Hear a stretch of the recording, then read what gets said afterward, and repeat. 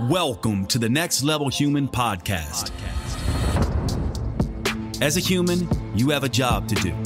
In fact, you have 4 jobs: to earn and manage money, to attain and maintain health and fitness, to build and sustain personal relationships, to find meaning and make a difference.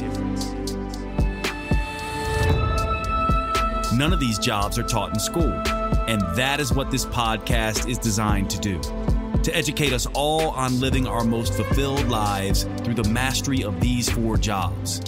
I'm your host, Dr. Jade Tita, and I believe we are here living this life for 3 reasons, and 3 reasons only: to learn, to teach, and to love.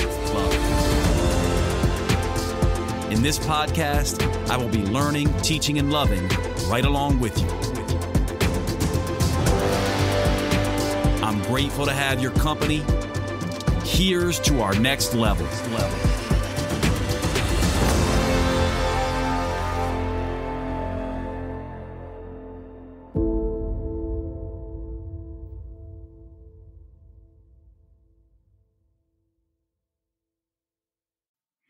Welcome to the show, everybody. My name is Dr. Jade Tita. I am your host of the Next Level Human podcast. And today we are talking exercise, picking up right where we left off in the last episode. And part of the reason that I'm covering exercise is because I just launched 2 programs, actually year-long programs. One is called the Metabolic Female Program, Metabolic Female 1.0, 2.0, 3.0, and 4.0. These are 4 different programs specifically designed for women, and each program is 12 weeks. This is a year worth of workouts, progressed in just the way that I would do things with you if you were working out with me as a personal trainer. And this is follow-along workouts. You can find them on jadetita.com under Metabolism, and I did the same thing under the Metabolism tab, rather. You can find these workouts there. They're released under my company, Next Level Human, by the same name of this podcast. And also I did the same thing for men. Last episode, I talked about the differences between why you might want to create a program specifically designed for men versus women. Now, part of the thing that we need to understand, as I mentioned in the last episode, is that certainly men and women can train exactly the same. They can do the exact same workouts and get great results. And there may not be any need at all to train differently. So certainly women could do the metabolic male workouts and get good results, and men could do the metabolic female workouts and get great results. However, men and women may also benefit from working out in a way that is more specific to the biology of a male and female. For example, women have 2 major sex steroids, estrogen and progesterone. Men have just 1, testosterone. Female hormones fluctuate throughout the month. So there are 4 distinct, maybe even 5 distinct hormonal states for women as they go through their menstrual cycle. There's only 1 state that we know of for men throughout the month.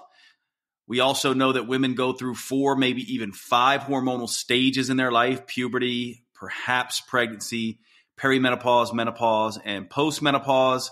And despite the diagnostic terminology, these are distinct hormonal states in terms of the relative ratios of estrogen and progesterone. And of course, men go through basically 2, puberty and then possibly andropause. So there are many differences between men and women in the way they might want to train because of these hormonal differences. We also know through the research that women tend to be more endurance oriented. Men tend to be more strength dominated. Women tend to burn more fat calories during workouts, less fat calories afterwards. In other words, they don't get as much of an afterburn. Men tend to burn more sugar calories during workouts and more fat after the workout. They get more of an afterburn. This is largely probably a result of increased muscle mass for men. All of this was covered in the last episode. Today, what I want to do is cover a little bit more about exercise and individualizing exercise. So obviously, we can individualize workouts to one degree into male and female, because regardless of what our current culture says in terms of some of the gender debates and things like that are going on, there are real biological sex differences between men and women. This is the whole reason why now, and by the way, a lot of the transgender research is really useful for us because we can actually see the impact and have a large amount of people now showing the impact of estrogen, progesterone versus testosterone therapies on metabolism. These things make a difference. And they make a pretty significant difference, in my opinion. Of course, many researchers and many clinicians will debate this and whether this is even necessary. But of course, I'm coming at this from a clinical point of view because I've been doing this work as a personal trainer since the age of 15 years old. So that's 35 years as a personal trainer, basically. I never stopped doing it.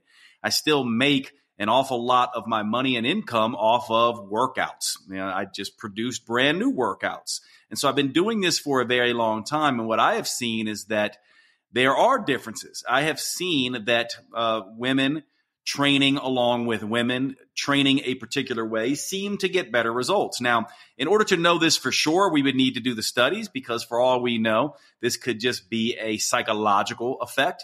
We do not know for sure. There is not a lot of research in this area, but it is coming along. We are starting to look at menstrual cycle phases and all of that kind of stuff and how that might impact how a woman should train and whether they can burn fat or not and all of these kinds of things.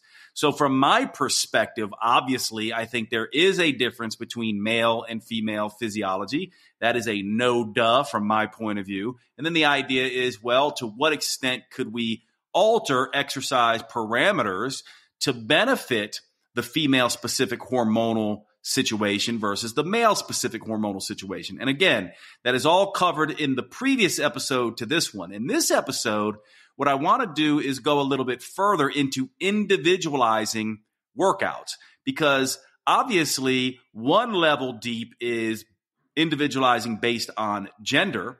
Another level deep is individualizing based on physical fitness level and physical abilities and even psychological state with that particular workout. I mean, let's face it, we don't always have the energy, the motivation, the drive every single day to train the exact same way.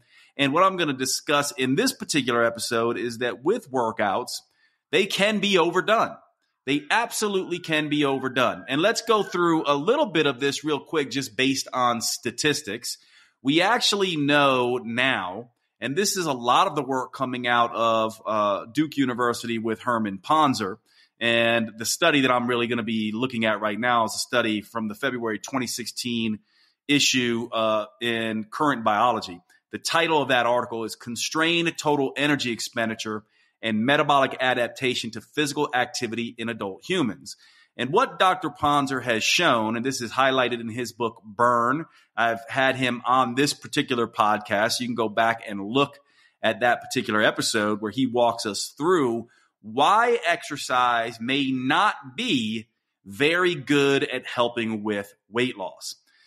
There are probably two major reasons for this, but one of these reasons is highlighted in this particular study in February 2016 journal Current Biology. This is the one by Pontzer. And what he essentially showed there is that for individuals exercising, we normally think of exercise as an additive type of thing. In other words, if I know my basal metabolic rate, my resting energy expenditure, I'm using those two terms interchangeably. This is basically the amount of calories I burn at rest. If I was doing nothing all day, just sitting on the couch or laying in bed, I would burn a certain amount of calories. So let's say my resting energy expenditure / basal metabolic rate is 2,000 calories. That's what I burn without doing anything else. And then I go and do a 30-minute high-intensity workout and burn 300 calories. Now, most people would say, okay, well, you burn 2,300 calories through the day. An additive type of situation where I take my resting energy expenditure and just add on any calories that I burn throughout the day to bring me to 2,300 calories. except for research shows this is not actually how this works. So for the first couple workouts and the first couple days, maybe even the first couple weeks, depending on the individual, we do an additive type thing. Maybe I am burning 2,300 calories and maybe I'm getting some results. But what Herman Pontzer's work has shown is that this additive effect quickly gives way to the constrained metabolism effect or the budgeting metabolism. In other words, the metabolism becomes a budgeter. And instead of burning 2,300 calories total, I'm still maybe burning the same amount inside that workout, but I budget energy use in other areas. So I start to budget and rob and slow down metabolic rate in other areas to account for the increased metabolic rate through exercise so that I get closer back to 2,000 calories. So that is one particular reason why exercise does not work. And Herman Pontzer and his team have shown this. And this is a shocking mechanism, but it also explains why a lot of people don't get any effects from exercise. Now, we also know from this research that this is variable. It is individual. Some people are going to get more or less of a response of this budgeting effect. Some research suggests, on average, individuals who are having this constrained effect can adjust their metabolic rate from somewhere from 200 to 300 calories. In other words, if I'm burning 200, 300 calories in a workout, I can easily offset that just through this constrained budgeting effect that the metabolism is doing. Now add on to this another individualized impact that exercise can have, and that is increased hunger. Not everybody responds to increased exercise with increased hunger, but a significant amount of people do. In the same way that this constrained metabolic response to exercise is likely individualized and having more or less of an effect on certain people, in the same way that that is going on, we're having individualized effects in hunger and cravings. And one study that I'll highlight here that I oftentimes highlight that you probably heard me talk about before is an August 2017 study in the International Journal of Obesity. And this study was titled Dose Response Effects of Aerobic Exercise on Energy Compensation in Postmenopausal Women. Combined results from 2 randomized controlled trials. Those randomized controlled trials were the alpha and beta trials out of Canada. And basically what this study showed is that these women who were told not to make any changes in their diet consciously were put on a year-long exercise program. And essentially, there were 3 different groups. One group did 30 minutes of aerobic exercise 5 times per week. Another group did 45 minutes, and another group did 60 minutes. That is a lot of aerobic exercise. And they were followed over the course of a year to see how much weight that they would lose. And they were told not to consciously change their diet. So what do you think happened? Some people did lose weight. In fact, about 10% lost a little bit more weight than would have been predicted. Almost everyone else, 75% or so, saw either no change in their weight at all, or 26% saw weight gain. Let me say that again. A small percentage lost weight. About 25% lost weight. 10% lost more weight than predicted. However, 50% saw no real change. Maybe they were up slightly or down slightly, but no real significant change in their weight. But shockingly, 26.6%, roughly 25% of these women saw weight gain due to compensation in energy intake as a result of the exercise they were doing. So even though they were told consciously don't change your diet, they actually increased food intake unconsciously. Not to mention some of this compensation that Herman Pontzer has showed us was probably going on as well. So the first thing that we need to understand is that exercise and its ability to help us lose weight is going to be variable. And for most people, it does not seem to be a very good tool for weight loss. And this is documented in many, many, many areas. But if you want the full sort of take on this, I recommend Herman Pontzer's book, Burn, or just check out his episode that he and I did together on this podcast a few years back. So this tells us that individually speaking, not everyone, and in fact, based on the research I've just shown you, especially in that postmenopausal women study, perhaps most will not lose weight with exercise, and a significant amount is probably going to actually gain weight or potentially gain weight. Now, of course, if you listen to all the debate out there in social media land, there are many, many people who get very up in arms about this research, and rightly so. It deserves debate, but to me, the research is pretty clear on this, and some of the best researchers in the country in this area have also written books on this, Herman Pontzer, once again, being one of them. And so we have to realize this. Now, the next question that we need to go to is we need to go, why is this the case? And can we make any sense of who this happens to and why it happens? And there is many theories and speculations here, and I'm going to give you mine. Now, of course, this is my opinion, my speculation, my theory. It does not mean this is research-based. It does not mean we have a definitive answer here, but I'm going to give you my take on this. The way I see metabolism is that metabolism at its very core, at its essence, its primary job, what it does is it is a sensing and responding apparatus. What is it sensing? Stress. What is it responding to? Stress. So the metabolism is sensing and responding to stress. We use our senses, our sight, our taste, our touch, our hearing, our smell, our ability to measure and sense what's in the outside world and measure that stress, food availability, light, what season it is, etc. The brain gathers all that information. The brain also gathers all the information internally from the signals that the internal body is sending. What's the liver saying? What's the gut saying? What's the muscle saying? What's the adipose tissue saying? And these are all hormonal responses. For example, the muscles release myokines, which communicate with other body parts in the brain. The fat cells release lipokines, which or adipokines, which speak to other parts of the body and the brain.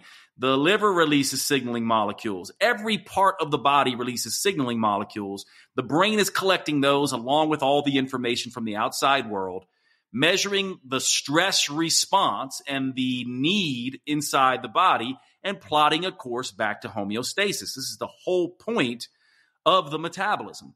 And so if we understand that, we can start to make some theoretical predictions or guesses as to why the physiology responds to exercise with increased hunger and cravings and a budgeting or constrained energy use based on what we saw in these other studies. Why would the body be doing that? Well, one of the things that is conserved in human physiology and human metabolism is the conservation of energy due to the propensity for starvation. In other words, in simple terms, we humans evolved on this planet, and for the vast majority of our existence, food was not guaranteed. The major thing we had to worry about was not excess food, but rather not enough food.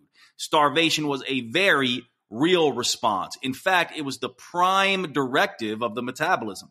Don't starve, right? Get food, don't starve. So that anytime the physiology is under stress, perhaps, we can say that it defaults back to this primitive stress mechanism, this primitive starvation response. Now, Herman Pontzer has shown budgeting of energy use. This could be a starvation response. We've also seen increase in hunger and cravings. This makes sense as a starvation response. What else would the body do when it feels like it is under stress and it perceives that stress as starvation? It's going to budget its energy reserves and it's going to try to take in more energy. And this makes sense, doesn't it? So perhaps what is going on here is that exercise, when it is taken too far, becomes a stress to the physiology and triggers a starvation response. And perhaps this is why it can trigger this budgeting metabolic constraint and this excess hunger and cravings. Now we can also go, if that's the case, then why might women in particular be more sensitive to this? Well, women are the gender of childbearing. We'll be back after a quick break. Okay, jumping in real quick because I have something that I am crazy excited about that's been something in the works for a while now, and this is the Dr. Jade chatbot. You might say, what is that?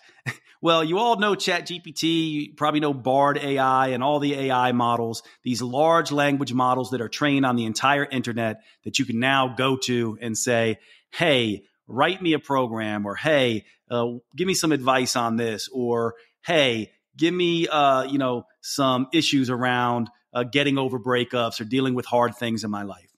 Well, essentially, I have had a team over the last several months take all of my information, tens of thousands of data points from all of my programs going all the way back 20 years ago, to all of my books, to all of my blog posts and social media posts, to all of my podcast. All of this information has been plugged in to a large language model that is trained on my material, so that when you use the Dr. Jade chatbot, you can say, hey, Jade, what do I do for menopause? Hey, Jade, what do I do when I'm going through a breakup? Hey, Jade, can you write me a 12-week program complete with diet? And it's going to be trained on my material in the ways that I do things, as it pertains to fat loss, as it pertains to muscle gain, as it pertains to personal development, as it pertains to career and finance, as it pertains to personal relationships, right? All of these kinds of things, purpose and meaning, all the next level human material, all the Dr. Jade material, everything in the genres of mindset, muscle, and metabolism that you get on this podcast are in this chatbot. And you get to carry it around with you wherever you go. And one of the things I'm committed to doing with the next level human business is allowing you to pay what you want for these services. Some people can pay more because you have the resources. Some people don't, and they pay less. So you can pay as little as $2 per month for this chatbot. Of course, if you can pay more, please pay more, because then you're being the next level human who allows people to pay much less. But for as little as $2 per month, you get to essentially have me in your pocket as your personal health coach and metabolism assistant. If you're interested in getting the chatbot, all you have to do is go to drjade.com/chat, drjade.com/chat, and you can get the Dr. Jade Tita chatbot and begin working with me in your pocket every single day for as little as $2 a month. I hope you will check it out. Let me know how you do with it, and let's get back to the show.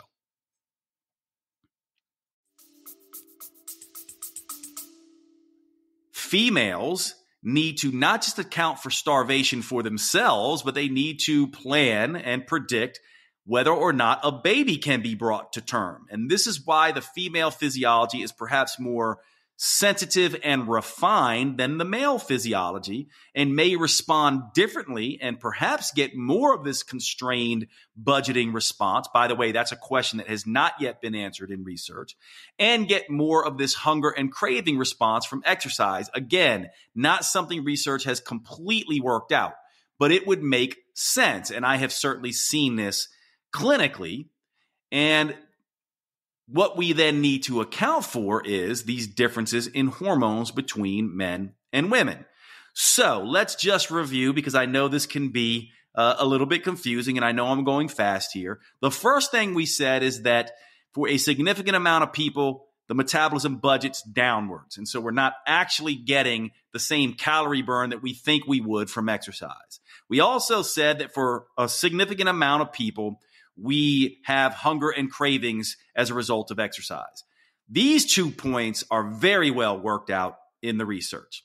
What I then added on theoretically as a hypothesis is that perhaps this is because exercise can be a stress, and metabolism is always adapting and addressing stress. And if exercise is taken too far, that can be a stress. And I also hypothesized that women may be more susceptible to this because they are trying to help predict their own survival in starvation and also predict whether they could bring a baby to term as well. So they need more tools.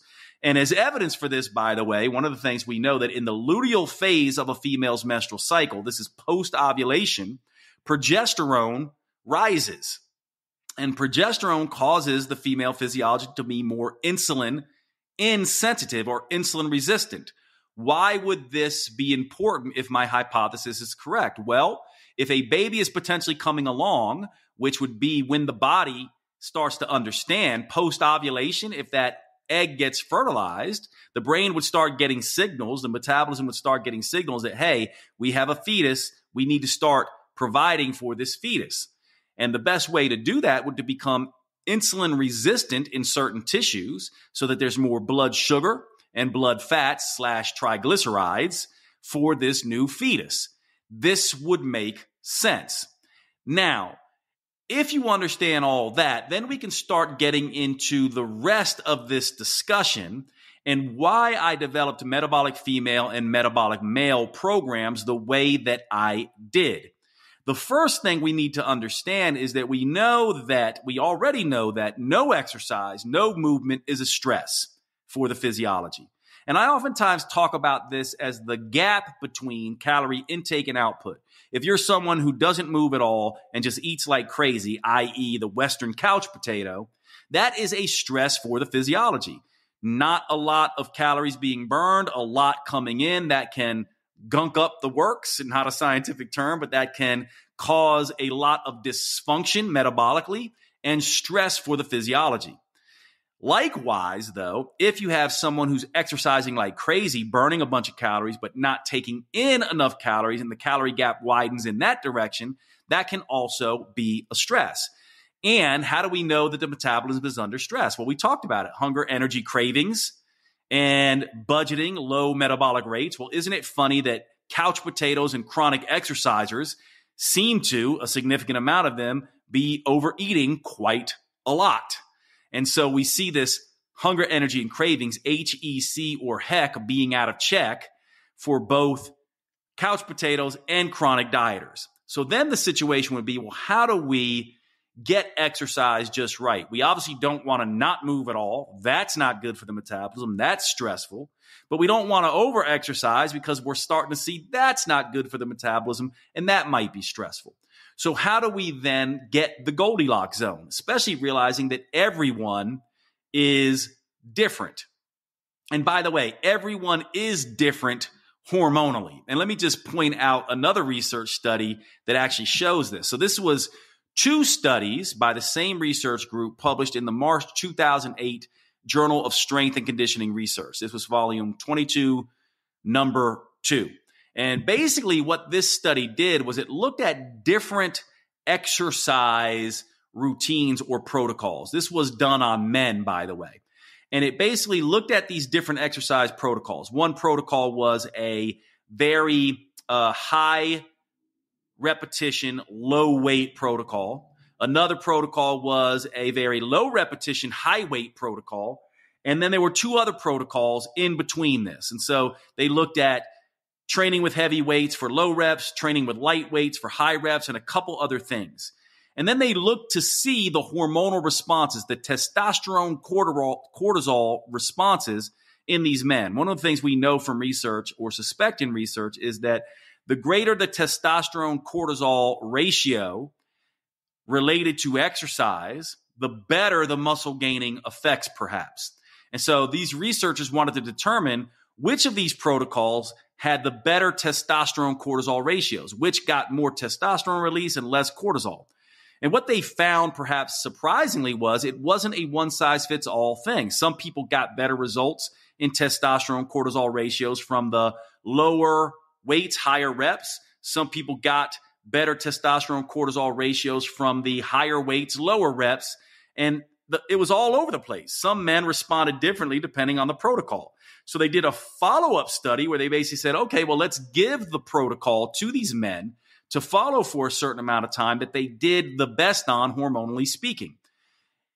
And what they found was the results were very, very good. In other words, whenever a person responded better to a particular protocol and then was given that protocol as their training regime, they had better results in terms of hypertrophy and adaptations to strength training.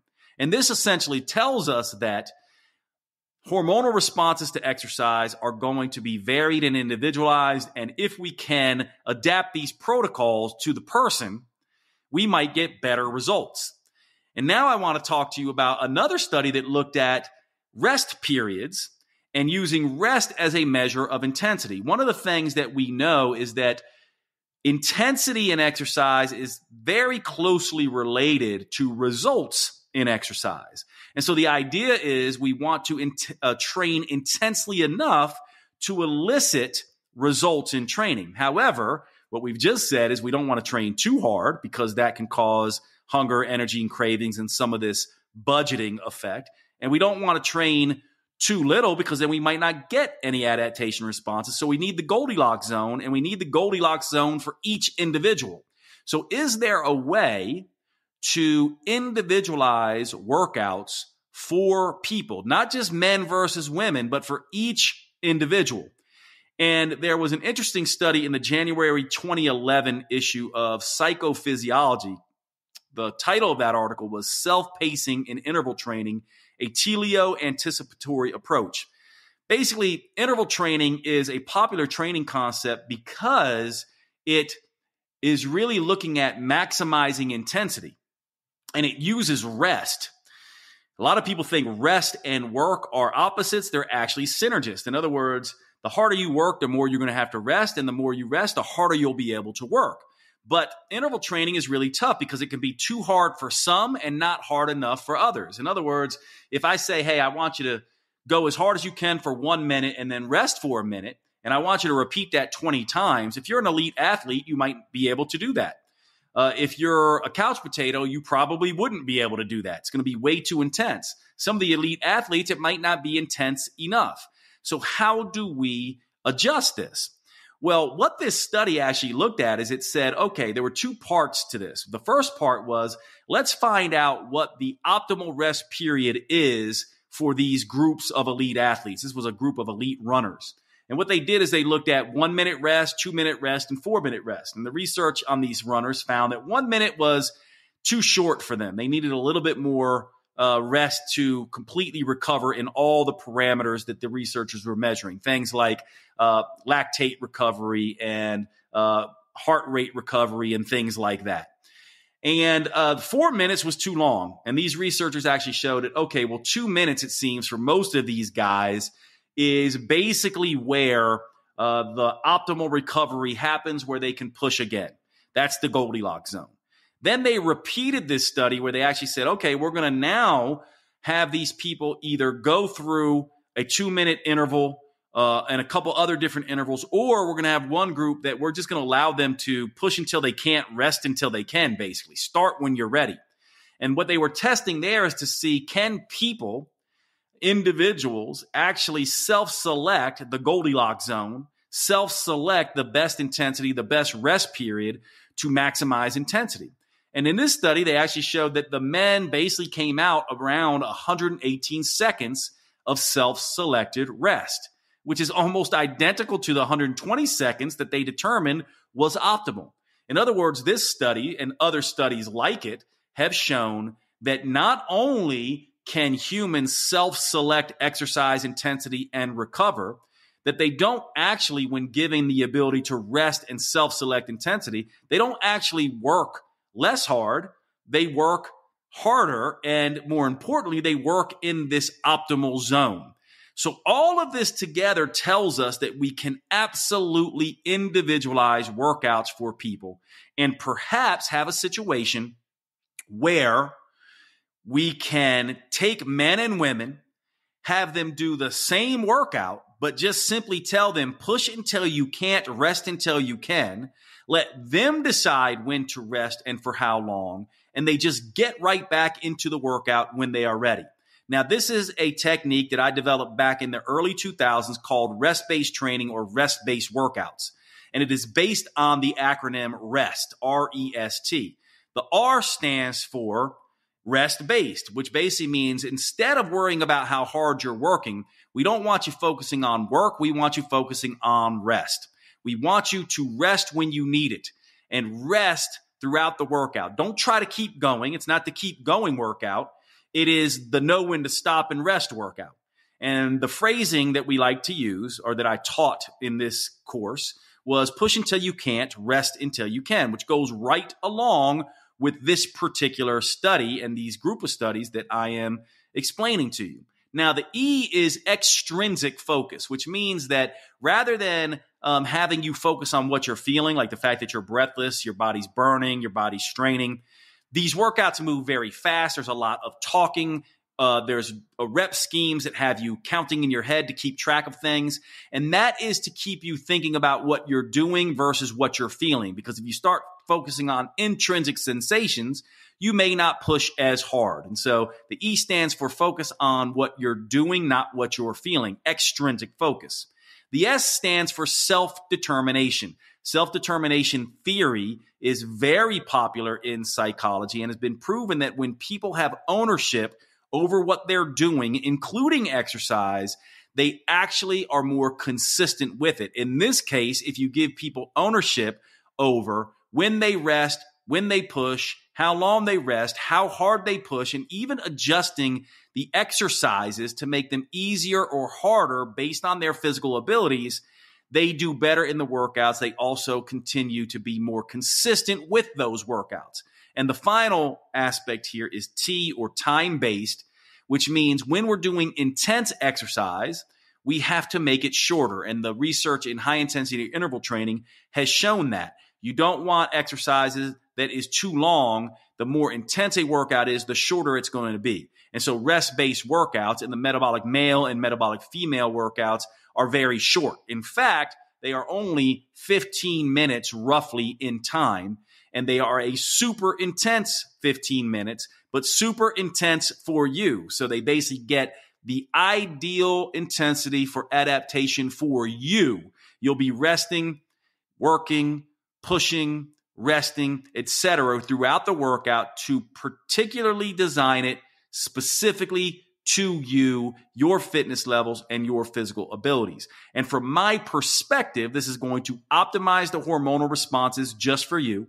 It's going to keep the workout safe just for you. It's going to be enough but not too much, the Goldilocks zone just for you. And then the idea here is that this will decrease the stress response of overdoing it from the workout. So you get less of this constrained budgeting stuff that has been shown by Pontzer and less hunger and craving responses. And while I do not have research to show this is actually the case, I have tons and tons of clinical experience, especially in women, millions of women perhaps are in fact that have done the metabolic renewal program, millions of men and women combined who have done the metabolic prime program. And those programs, metabolic renewal and metabolic prime, are workouts that preceded metabolic female and metabolic male. And so this is what I want you thinking about. Now, whether you ever do any of my workouts, what I want you to consider is that when you are exercising, harder is not better. Better is better. Smarter is better. The Goldilocks zone is better. So you want to make sure that you're getting the intensity right, the duration right, and the frequency right. You don't want workouts that are too long, too intense, or too frequent. Of course, you don't want workouts that are also not intense, not long enough, and too infrequent. This is where rest-based training comes in. And you can use these concepts even when you're designing your own workouts. That's the first thing that I want you to be aware of. And I also want you to be aware of that stress is the enemy of weight loss because of this budgeting effect and this hunger, energy, and craving response. So whatever you do, it is imperative if you want to get results from exercise, you don't want your over-exercising habit to turn into your overeating habit, that you get the individualization of exercise. And I'm hoping that going through this science and teaching you a little bit about rest-based training or rest-based workouts, you will be able to optimize your results through exercise this year. Now, if you go to nextlevelhuman.com/metabolic-female and nextlevelhuman.com/metabolic-male, you will find sample workouts on those pages for you to do so you can feel what rest-based training is like. Rest-based training is very difficult to really truly understand until you actually do it.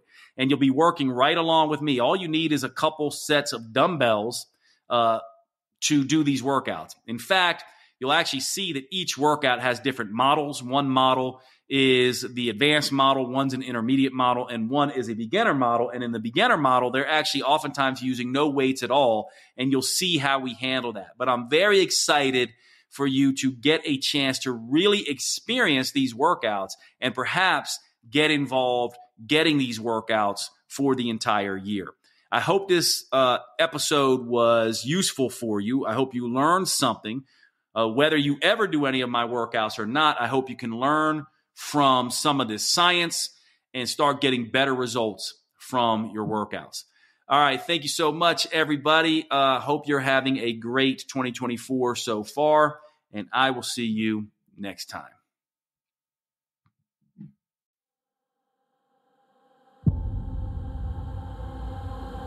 You have been listening to the Next Level Human podcast with Dr. Jade Teta. If you enjoyed this episode, please make sure you subscribe and consider leaving a review. You make the biggest difference when you pass on your lessons and inspire others. That's why reviews like this are so powerful. Your words may be the only ones that resonate for someone else. Please remember the information in this podcast is for educational purposes only. Always consult your personal physician or therapist before making any lifestyle changes. And finally, thank you for who you are in the world and the difference you make.